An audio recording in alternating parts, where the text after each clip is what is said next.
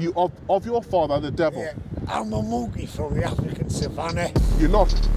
You're a man in Hartlepool who's opposed to God and opposed to the gospel. Jesus Christ, that no matter what happens... Your God wants kids to die. No, he wants them to live.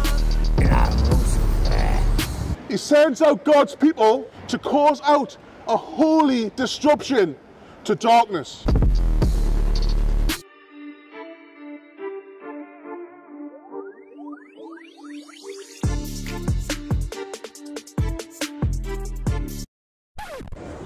I'm after one of them. A gentleman's chair. For my library. For your library. Yeah? Well, do a collection. Should. So that's right. If you would like to donate to Wesley's cause of getting a gentleman's chair for his library, please do so I can follow. study the Word of God So you can study the Word of God more. Oh, is that the state of me? Look at this state of you. Right, I'm not much better. Right, so we're about to leave Hartlepool, and I'll be honest, when we first got here, we thought it was going to be dead, absolutely rubbish. Little faith. Wes? I'll be honest as well. I thought, oh, we've dropped it here this week. Like, I thought this was a waste of time. It just seemed dead. Nobody was going to be there. Yeah. Walking up and down the streets, nobody there. Yeah. The only spot that was apparently any good was taken by the JWs in some mayor of a town or something like that. But what happened? It came from a moment, because I even said, no, you go first. Yeah. Because I had no faith. I just thought it was just going to be a dead day, but it wasn't. No. So it started nice, which you'll see, but then all hell broke loose, literally. Anyway, we're not going to go on too long, but it's been a real blessed time. Thank you to everybody who's prayed for us, who's supported us in this work. We really, really do cover your prayers. The gates of hell will not prevail against the church. Amen. Amen. God bless you. What's happening, Yari?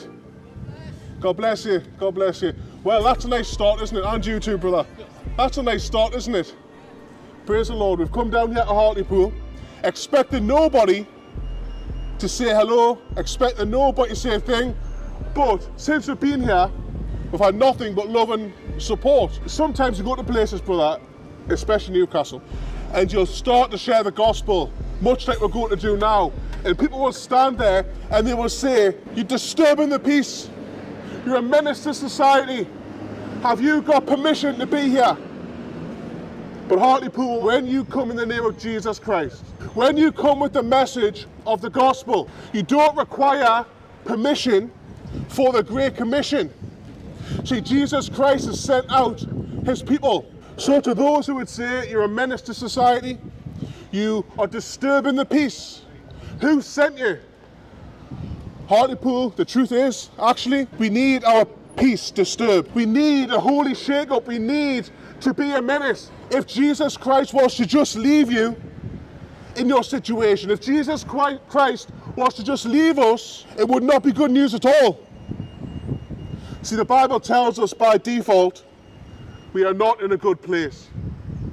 You may well walk around here in the Hartlepool High Street thinking I'm perfectly fine.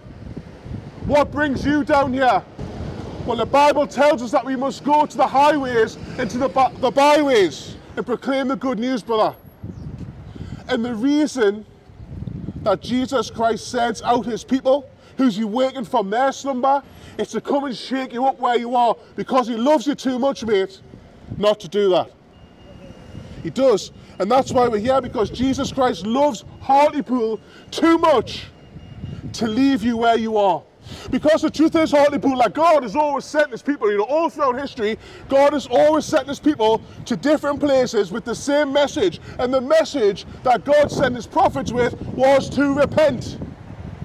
To repent. Turn from your wicked ways and turn to Christ. Turn from darkness and come to light. Turn from death and come to life. Turn from the ways of this world, which are orchestrated by the ones of this world. God bless you, boys. You can hear all 5 seconds of us. Turn from this way and go to his way. What's happening, brother? You all right? Turn from going your way and follow Yahweh. And guys, I want to tell you this, that many ways seem right to a man, God bless you, boys. God bless you. Many ways seem right to a man, but it's God that knows what is good for you. See, back in the day, I never thought that God knew what was good for me. I thought I knew what was good for me. And bro, it doesn't end up well for you, does it? You need to see the light, and Jesus Christ is the light. He says, I am the way, the truth, and the life, that nobody comes to the Father except through me. See, what I was trying to do, you can put the window up or you can leave it down. See, this is a perfect picture. You can put the window up and cut Jesus Christ out, or you can put it down, brother. What's it going to be? See, there's two ways. We can continue going our way, or we can repent and turn to Christ. See, Jesus Christ sends out God's people to cause out a holy disruption to darkness. See, when you look at the book of Exodus, you see that Moses was sent to Pharaoh to be a menace. He just kept calling him, let my people go. God has sent Moses to say, let my people go. And Pharaoh's heart was hard and he wouldn't. Time after time, day after day, Moses was saying, look, God is saying, let his people go. He was a menace to Pharaoh until finally he said yes.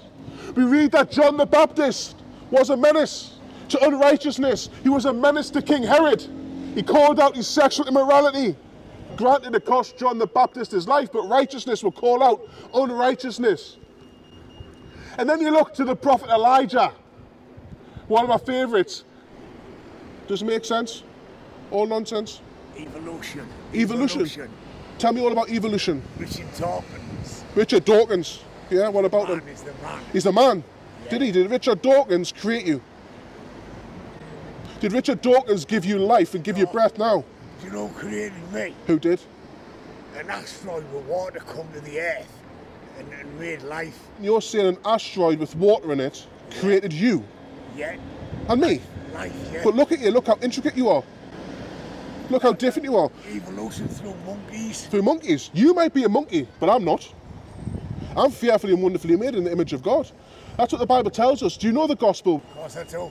Dear, tell us the gospel, rubbish, mate. It's all rubbish. It's rubbish. Just tell us the gospel, so at least you know what you're disagreeing with. What's the gospel? An asteroid come down with water on, right? That's not the gospel. Creating life, yeah, because all I'm telling you that you're brainwashed. Okay, can I tell you How something? many gods is there then? There's only one. God of fire. No, just one. God. Just one. What about Allah? False God. There you go then. Well, I can ask you, you've got a God. I have. You came up to me, stared us dead in the face like this, and you said, Richard Dawkins. Now let me tell you why Richard Dawkins is your God. Because you believe every word that that man says. You believe by faith, because you weren't there, that an asteroid with water on it. Charles Darwin. Yeah, him as well. He's another God. So an asteroid came down here with water on it. And what did it look like? Were you there? No. How do you know it was true? You have more faith than me. I say that we stand all around this, and I would say it was created. Because nothing and nothing equals nothing. So what I'm saying to you is that in the beginning was God, right? You're saying in the beginning was an asteroid that with water on it, and it came down here and up pops and Hartlepool and all that sort of stuff. I'm saying to you is, you walked up to me and you said Richard Dawkins, and then you said Charles Darwin, but I'm saying, what was it like in the beginning when the asteroid with water on it came? You said, I don't know, because you weren't there. So you live what you're saying by faith. You weren't there when... By faith. So don't play the hypocrite, mate. Were you there when God created it? No, but Jesus was. Because it says he's the Alpha and the Omega. But can I tell you this before you go? The story. Okay, well this story I'm telling you is the greatest news in the world, right? Now what you have to do is... It's just a book. It is. It's a most wonderful book. Can I tell you what this book says? Yeah. Brainwash, yeah. Look, do you want to read it or do you want me to read it for you? You read it. I'll read it. It says here, right? Anyway. So whatever I say to you, it's not going to make any difference. Someone wrote that years ago in book. Yeah? I'll write one now. Yeah. In 2,000 years. Someone might believe it. So, are you doing Ricky Gervais now, are you? So we're going through all of the stuff. This is what they do, you know. Atheists go through Dawkins, and then we'll go through Darwin, and then we'll go to Ricky Gervais, and probably next is going to be Stephen Fry. But what I'm going to say to you is, it doesn't matter, because really, the message of the gospel sounds like foolishness which is what you've said, to those who are headed to destruction. Is God a man? God is God. He says God is a spirit. However, I'm answering you, mate. His attributes say that God is like a father. God showed himself in the form of Jesus Christ, who was most certainly a man. And you know what happens is people laugh and they mock. Okay. So what I'm going to do here is, I'm going to tell you this. It says, that God so loved the world that he gave his one and only Son, that whoever believes upon him shall not perish, but will have everlasting life. But the condemnation is this: they have not believed upon him. So therefore they will die in their sins. If you believe this or not, mate, I don't get any pleasure from saying this, that you, like everybody else here, has dropped the ball. You're not perfect, you've sinned. And your conscience, which is a God-given alarm, has told you that you have. So why you walk up and down here shaking your head and angry about it is because you know you have. And you can't fix it. Because you're brainwashed. Okay, what you can do is, I'm brainwashed, but I want to tell you something. I needed my brainwashing. I needed it washing, and you need yours washing. But you're not brainwashing me. Okay, well, you know what you've got? You've got 2 feet. Yeah. You've got that way and you've got that way, and you can go. What comes from the monkey? Okay, well, why don't you swing all the way down there? All right. And I want to say, look, I want to say, I love you too much, mate, to agree that you come from a monkey. Now, what can happen here is Satan can send his people to stop the message being. Why can't I mention Satan? I don't want to know him. Let me tell you about Satan. Don't dare cuss God out if you're not going to hear about Satan, because he's the father of lies. Look, you don't like that, do you? You know what Jesus Christ says? The Son of Man was made manifest to destroy the works of the evil one. So when we talk about Satan, we talk about his position. No, I'm not the evil one. I'm pointing to the one who's good, Jesus Christ. Jesus Christ is the one who's victorious over the things of the devil. See, Jesus Christ was made manifest to destroy the work of the evil one. Let me ask you, do you know him? Do you know the devil? Do you know the devil? Do you know the devil? Do you know that? Because it seems that finally it's coming out the woodwork here in Hartlepool. Finally it's coming out the woodwork, because the devil does not want to be exposed. You come here and you are mocking me, mocking the Bible, saying God doesn't exist, but when I mention Satan, things get scary, don't they? Why? Why? There's only one name who the demons know and tremble at, and it's the name of Jesus Christ. And that's who we come to preach today. The name of Jesus, the name above all other names. So I'm asking you today, what are you going to do with it? A storyteller. Jesus Christ was a storyteller. Tell me about this devil. Please don't. Let me tell you why. Tell me about the devil. You're in hell if you do. No, let me tell you this. That all who follow Satan, all who follow Satan will go to hell with him. Right, so if you are mocking God, if you set yourself against God, who do you follow? Because he's the father of lies. The Bible says that you of your father, the devil. Yeah, I'm a monkey from the African savannah. You're not. You're not. You're a man in Hartlepool who's opposed to God and opposed to the gospel, and who doesn't like the name of Satan. But it's not the name of Satan you don't want to be afraid of. It's the name of Jesus Christ, because it is him you're going to give an account to. The Bible says that every knee will bow and every tongue will confess that Jesus is Lord. Jesus Christ, a storyteller. Okay. Let me tell you this. One of the most sobering things that will ever happen to you is that you will stand before him. You will stand before him. No, I won't. You will. When I die, you just die. You know what's going to happen? Can I tell you? I'll be honest with you. Else. When you die, if you were to die today, and my prayer is that you don't, and you die in your sin, and you die in your mockery, you will go to hell. No. But we're here today so that you may have life. There's no hell. You may, well, have life if you repent hell. And believe upon Jesus. And that is our heart for you. So will you repent and will you believe upon Jesus? No. No. Because it's daft storyteller. Okay, man. Well, let me tell you what I'm going to do. I'm going to preach to these people here. Because sometimes the devil sends a heckler, right? I'm not a heckler. But Jesus Christ will use what the devil intended for harm for good. So, Hartlepool, where will you go? Will you go with who claims that there is no God, that heaven and hell doesn't exist, that he came from a monkey? Or will we look at the bigger picture? Will we look at our heart? Will we see the condition of things? In this, and you as well, you can get as anybody. The gospel is the good news of Jesus Christ. That no matter what happens, no matter where you are in life, when you come to Christ, when you come to him, when you fall upon the mercies of God, which you all need, you shall be saved. Because what Jesus did for you, he says, whilst you were sinning, so whilst you were at the bus stop mocking and screaming and shouting, whilst you were calling out that there's no God, that God saw you in your sin, he saw you in your darkness, in your suffering, in your pain. But yet, because of his great kindness and mercy, catch this, kindness and mercy, love and truth.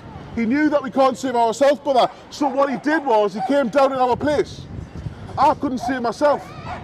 These guys can't save themselves. You can't save yourselves. So what did Jesus do? Did he ask you to be better, to try harder? Is that what he did? No. What Jesus did is that he gave his life for you at the cross. So that if you would repent and believe, if you would turn to him. Have you got an ashtray? I haven't got an ashtray, but I've got the gospel. Do you want that? Nah, gospel. No, the gospel. I'm preaching the gospel. See, some people are so carnally minded that would rather have an ashtray than the gospel. The Bible tells us that do not cast your pearls to swine. So what that means is I could give you, and I am, giving you the best news. But actually, you're trying to be funny and asking for an ashtray. But I'm preaching Christ and Christ crucified. The Bible always says, yes, it's freedom of speech and whatever. Yes, you know? yeah, you can speak, mate. So you can speak. But can I just finish the message and we'll talk? What? So what I'm saying is, I'll just finish what I'm saying. Okay, so what we're saying is, Jesus Christ, 2,000 years ago. wasn't really that long ago. Well, it's a long time ago. 2,000 years ago. Okay, so... Then what happened to him? He preached what he wanted to preach, no, he preached the truth, mate, and the Bible says... What happened to him? What happened to him? You know, even if you do that, it doesn't really matter. You know, God loves you. But you must turn to him and believe the gospel. See, it doesn't matter if your outward display of rebellion, Jesus Christ died for Satanist LGBT as well. Your God wants kids to die. No, he wants them to live. No, he wants them to live. God bless you, brother. See, Hartlepool, it started so well. It started so well, mate. But let's never, ever get tired of preaching this gospel. And the gospel message is this. If you're a young lesbian completely confused about who you are, if you're an angry atheist who claims he's a monkey, who's terrified of the name of Satan, if it's somebody who's grieving and broken over losing somebody, or if you're just indifferent listening to the message of the gospel, I would say to you this, that in this world there's much confusion. Yes, there's pain, yes, there's suffering, but the problem that we have is sin, and we love it.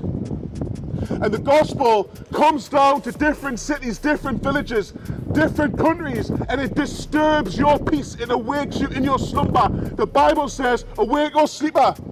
And Jesus Christ comes down to meet you in your sin. And the word of God is sharp, cutting through to the human heart. And it exposes your sin. And when your sin is exposed and you realize just how deep and dark it is in the sight of a holy God, the only thing that you can do is fall upon the mercies of him. And Hartlepool, God is merciful and he's kind and he's good, but this God is righteous and he must punish sin. And we don't come down here to get any great pleasure about talking about hell.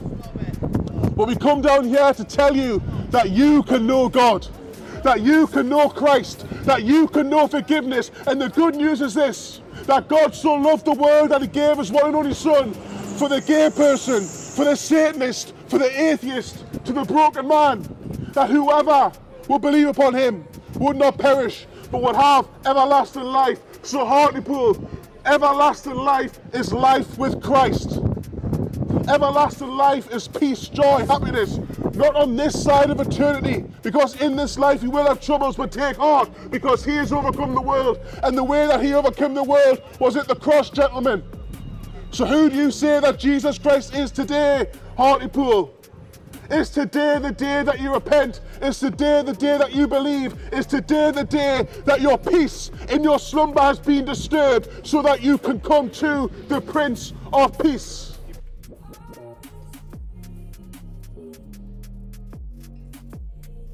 Who is so? Come here, please. Speak to me. I'm scared now. Because I have had Lucifer visit me. Do you want to pray about it? A few times. Do you want to pray about it? Can we pray for you, brother? Can we pray for you? Please, yeah. Yeah? The Bible says... He crawled up to me, right, when I was asleep on the couch. And he went, I'm Lucifer. I'm Lucifer. But you can do that all once, mate. Like, okay, you can do that only once, mate. What I'm saying is, you must call upon the name of the Lord. Do it. Call upon Jesus and ask him to deliver you. Go on. That's Jesus. But you must be... What do I say then? Go in. You've got it from your Confess. heart. What do I say? You need to confess Jesus with your mouth. Jesus. Jesus. I confess Jesus as my Lord and Savior. Just pour your heart out. Because I was scared of the devil, right? I know I've sinned against you. Say it. Tell me you've sinned against him. I'm sorry I've sinned against you, I'm sorry. Say, I need you as my Lord, as my Saviour. I need you. Wash me in your blood. I need you, please. Wash me in the blood. Wash me in the blood, Set me free. Set me free.